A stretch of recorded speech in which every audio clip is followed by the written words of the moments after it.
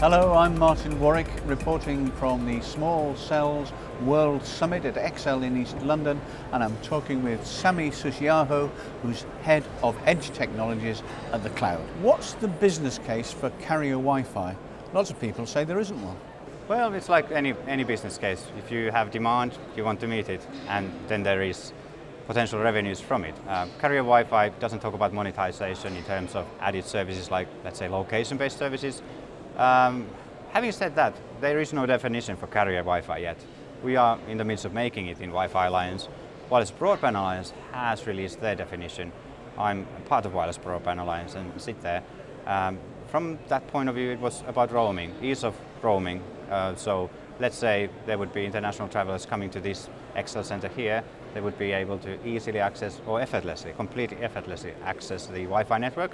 And there would be some money to their, let's say, the AT&T, which is the host operator, in terms of offloading some of the data and serving their customer, and customer wouldn't notice. The cellular experience, the Wi-Fi experience roaming would be similar to cellular. Today if you go to France, you don't have to do anything to access the mobile data network or place a call. You wouldn't even think of doing anything. There's no reason that you have to do anything in Wi-Fi either. There are mechanisms to make it effortless. And carrier Wi-Fi is really just tying into those. So ease of access means more usage, and that must turn into revenues. If you do the right thing, build a network in a way that it doesn't topple over when you start to connect everyone effortlessly. That really is the number one challenge with carrier Wi-Fi, is that now everyone can connect to your network. Now what? Suddenly you have 100 times more users than you had before. The networks can't take it unless they have been designed for that. So how's Wi-Fi being used by telcos, especially alongside small cells? It's a complementary technology for cellular. It's certainly something that the devices can utilize when it's the best technology out there. I wouldn't want to try to hold on a voice call while running through this Excel center. That cellular technology is probably the best way of doing that. But then again, if I have to download a big file, why not use Wi-Fi for that?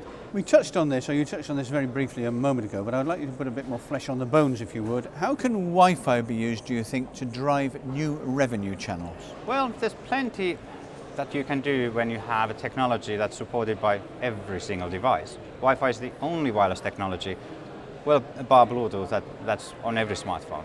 And the ability to make money out of that, well, it should be obvious. You have something that everyone has. And what can you do with it? You can serve data, you can locate the device, you can serve content that's relevant to that location, maybe to the user profile, given that the user has given that consent to be able to do that. You can serve emergency services, for example. You could send emergency messages. The standards would allow a 911 type of emergency message to be sent through a Wi-Fi network to every Wi-Fi device, for example. There's plenty of ways you can make money out of being able to connect the users. That's what users want. They want to be connected effortlessly. And how can carrier Wi-Fi be used to leverage the mobile roaming experience? Well, first we have to define what carrier Wi-Fi is, to be able to do a mobile roaming experience. To be able to truly get to the point where the roadmap really delivers what it should be doing, we need to wait for Passport Phase 3. But Passport Phase 1, which is out today, and our network certainly does support it, it allows the users to effortlessly connect. So you don't have to do anything. You don't even have to know about the network. You can connect effortlessly, and that's certainly a big part of the monetization. Now, that does bring a concern, so you have to have some way of gating access so that you won't connect too many devices, because that will just topple over the network. And Wi-Fi as an offload network has traditionally been used just, connect easily, and once you connect it to there, the cellular core loses the visibility of the device, which then means that they don't really care about the user experience. So of course the Wi-Fi network has to worry about the user experience. And that's something that I personally have spent a lot of time fixing, being able to use the full asset or the full capacity of the wireless network without using too much of it, so not toppling over in terms of capacity. We call it ABC, or always best connected. Sounds simple. All you have to do is to maintain good user experiences, to never offer a bad experience. And finally, how's the technology for carrier Wi-Fi being developed and improved?